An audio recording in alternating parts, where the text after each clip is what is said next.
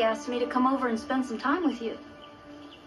But I've been here a half an hour, and all you said is, "Hi, Muriel, let's go outside and get some sun."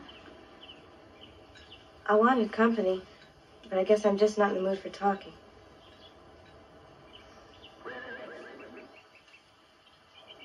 I guess that business with Roger was pretty rough.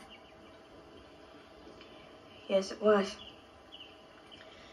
And on top of that, I have to see a lawyer next week to file for divorce from Mitch. Everything at once. You seem to be handling it okay.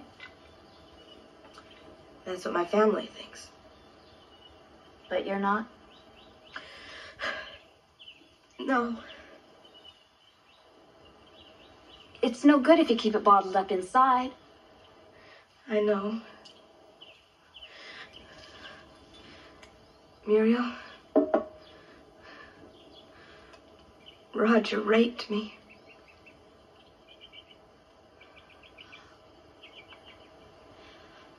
Lucy. Oh, no.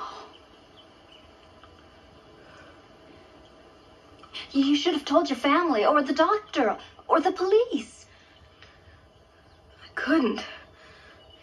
You can't cover it up. You can't just pretend it never happened. I don't want to talk about it anymore. What if you're pregnant?